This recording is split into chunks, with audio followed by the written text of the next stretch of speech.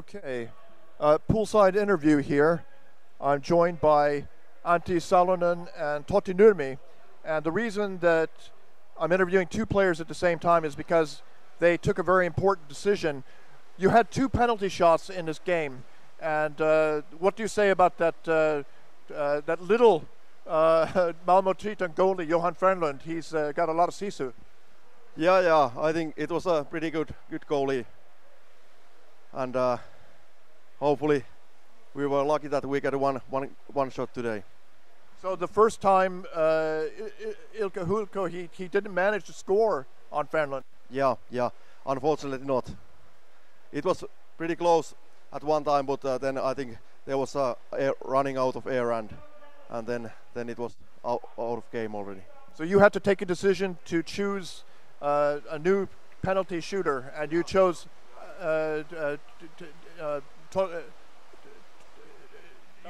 you made a choice for the younger guy. Yeah. Well, he's a lot of energy, and he's a good player, so why not? So what did you think, Totti, when you got this assignment? Well, I had made one penalty shot for Johan earlier at the Triton summer camp, and I knew I could make it, so I just went and made a goal. Yeah. We talked about that. You didn't play with the U21. You were coaching. Sorry? You were coaching the Finnish guys who were playing the U21. I haven't ever been coaching, but I've been playing there. Yeah. So Johan Fernlund, what did you think when you had to meet him again? Well, I know he's a great goalie, but I came from the top and tried to get under him. He's very good going to the bottom in the penalty shot, so I had to get neck grip, and I got it and made a goal. So. And did you feel confident that you were holding the ball far enough away from him? Yeah. That's the tactic. Yeah. So everybody was watching you, and then you came through and got this tie here. What does that mean for the team right now in the standings?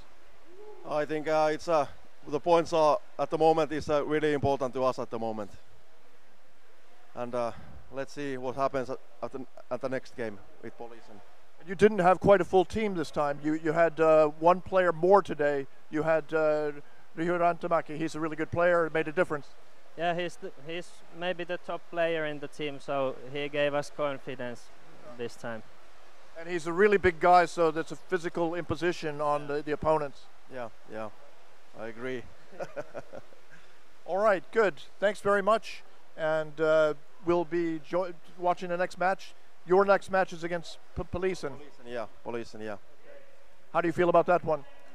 I think that it's maybe easier than Malmö, but let's see. You're not taking it for granted? No.